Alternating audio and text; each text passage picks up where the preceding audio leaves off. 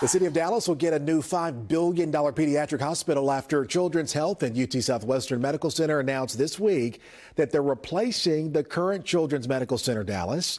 Marin Wolf covers healthcare for the Dallas Morning News, and she joins us now with more on this one. Marin, thanks for joining us. Good to see you. Thank you for having me. Okay, first question here, probably the obvious question. Why is Children's Health replacing its big flagship hospital? It's the end of an era.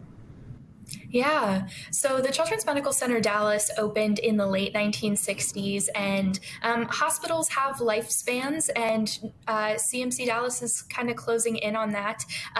They really just need more space for the growing population, more space for newer technology, and there are going to be a lot of advances that they have to predict well ahead of what we're going to be seeing in the next 40, 50, 60 years. A $5 billion pediatric hospital. It sounds incredible. What do we know about this new campus so far, Marin? So it's going to take around 6 to 7 years for construction to happen for this new campus. But so far, what we know is that it is going to be a lot bigger than the current campus. It's going to be larger than the size of AT&T Stadium. The hospital itself is going to be taller than the Statue of Liberty.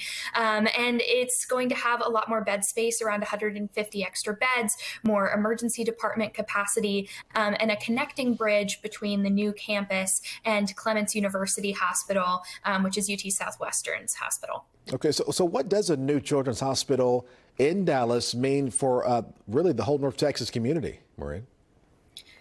So it's estimated that the pediatric population in North Texas or in Dallas is supposed to double by 2050. And with that, that means that there needs to be extra space for those patients to be cared for. In the 2022 Community Health Needs Assessment that Dallas County does, it said that North Texas is designated as a pediatric professional shortage region. So this will be an opportunity for more recruitment of more healthcare providers, and more space for people who need that kind of care. Okay, a big deal for all of North Texas. Marin Wolf with the Dallas Morning News. Marin, thank you for joining us. We appreciate you. Yeah, thanks. Thank you. And you can read more of Marin's work right now. Just head to dallasnews.com.